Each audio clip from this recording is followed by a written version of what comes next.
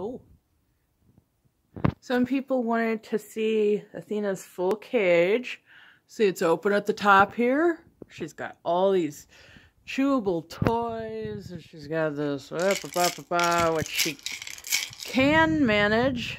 Don't know how well she actually does at it, but I've seen her do it. She's got all this. She doesn't usually use the swing.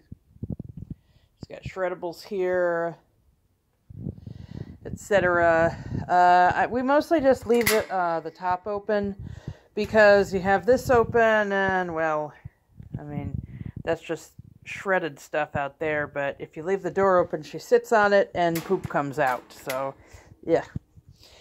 And speaking of, whoever designed this cage did not think it through very well, because you sit here, or on the perch in the middle, and everything is going to just fall right down.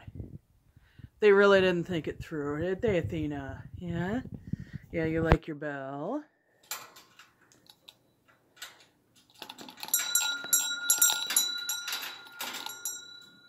Oh, oops, sorry.